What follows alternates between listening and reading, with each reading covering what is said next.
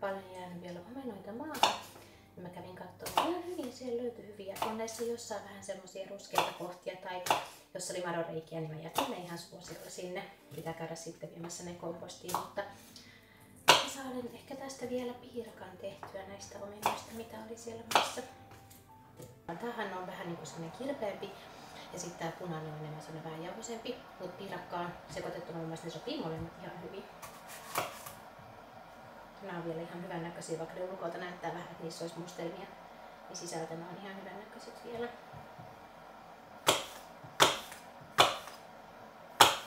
Ja kun on oman pihan omenoita, niin mä en edes tuori niitä, kun mä teen omena piirakkaan.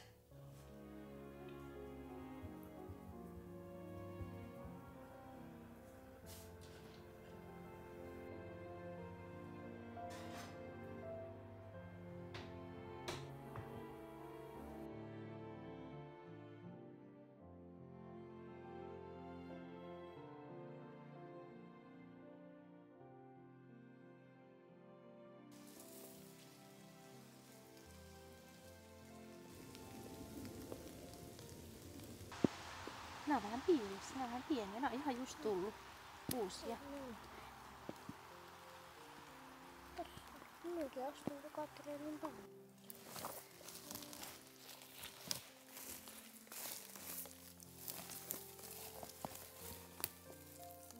Tässä on iso. Lähetään sen mun kodin. Sä voit laittaa sun kodin. Tää on meidän jalkajäljeksi. Onko se rikki? Siitä on irronnut tänne. Joo. Tänne yhdessä tänne. Täälläkin on.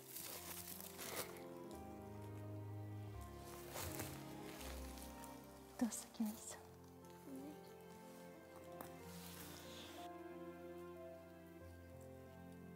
Ihana vihreätä tää. Kato.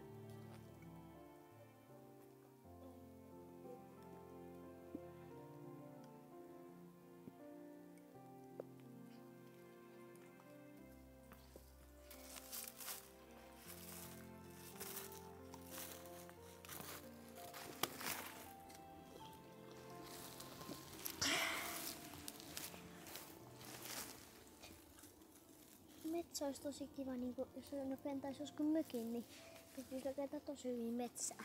Se olisi ihana, kun olisi mökki, että olisi niin, että se olisi metsässä. No, koska nyt jos vaan mennä ulos, voisi sijärjestää. No niin. Ja sitten olisi valtava iso piha, kun metsä, kokonainen metsä olisi sun piha. No sitä... Se olisi ihanaa. Meillä oli silloin ennen, silloin kun me rakennettiin talo, silloin kun sua ei vielä ollut, niin meillä oli siinä pihassa metsää. Oliko? Oli. Niin kuin meillä on nytkin pihassa 2 metsää, mutta...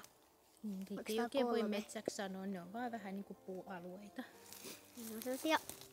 Niin, ne on niinku sellaisia vauvametsiä. Se on siellä tosi pieniä metsiä. Ei näy enempää kantareita.